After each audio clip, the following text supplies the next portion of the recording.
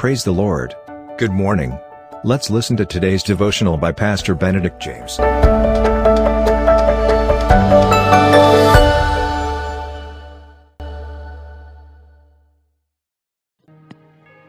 Greetings in the most amazing name of Jesus Christ.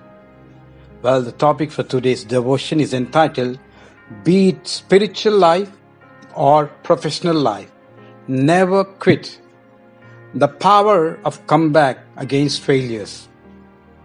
For devotion, let's read from Psalm chapter 42, verse 5. Why are you cast down, O my soul? Hope in God, for I shall yet praise Him. Well, the university commencement speaker chosen has been the president of a large corporation. He was chosen for the occasion because of his success. Yet his speech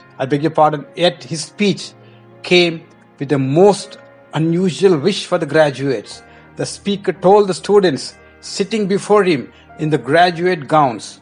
He said like this, "If I could have one hope for you as you go out into the world, is this: I hope you fail. Yes, fail at something that is important to you."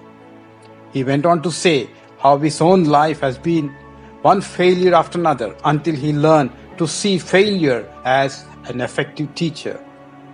Well, many of the songs in book of Psalms were born in seasons of failure. Sometimes we fail to really see the wonder of God's wisdom and strength until we grasp our breath in the exhaustion of our own strength and energy. No doubt, we will be disappointed if we fail, but we will be doomed if we do not attempt because of the fear of failure. Well, success is not measured by how we go up in life, but rather by how many times we bounce back when we fall down. It is this bounce back ability that derives or determines our success. Well, if we study history, we will find that all stories of success are also stories of great failures. But people don't see failures as an end of their destiny. All success stories, as I said, are of great failures. The only difference is that every time they failed, they bounced back. If you see the life of Thomas Edison, he failed approximately 10,000 times while he was working on that light electricity. Young Beethoven was told that he had no talent for music, but he gave some of the best music to the world. Well, whether it is our Christian spiritual life or professional life, setbacks are inevitable. A setback can act as a driving force and also teach us humility.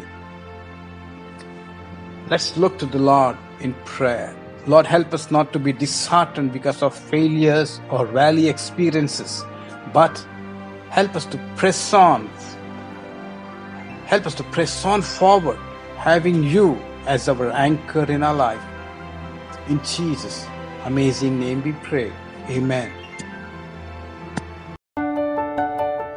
Thank you for listening to today's devotional.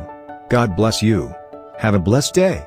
And always remember, Jesus loves you and cares for you.